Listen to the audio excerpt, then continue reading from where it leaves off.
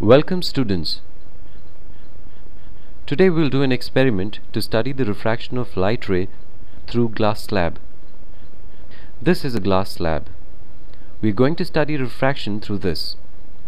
We need a glass slab, paper pins, thumb pins, white paper sheet, ruler, pencil and an eraser. The diagram which you see over here will be the ultimate diagram. We shall be drawing on this white sheet. This is how we're going to proceed. We place glass slab on the plain sheet and draw its boundary. Remove the glass slab, and on any point like this we draw a normal and an angle of 30 degree with the help of a protractor. This line will be serving us as the incident ray, and it will be projected outward.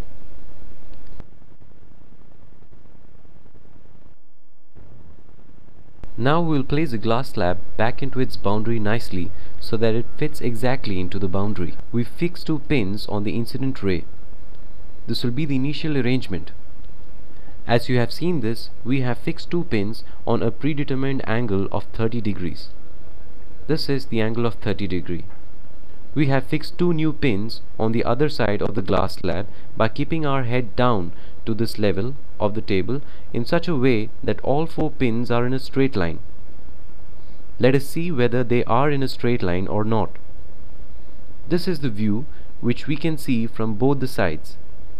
From wherever you see, all the four pins will be seen on this straight line. Now we will remove the glass slab and pins one by one and encircle their points. So what you are now seeing is that we have joined these 2 points to the edge of the glass slab.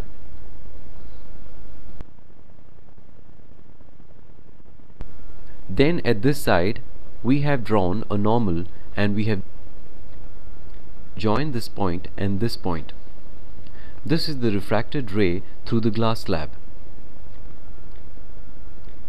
By putting the protractor and measuring the angle, we find that the angle is coming out to be exactly 30 degrees. So what we have studied actually is that the angle of incidence is equal to the angle of emergence. What else we can see in the diagram is that incidence ray enters and bends and then again turns away. This is called an emergent ray. This one is the original direction of the incident ray.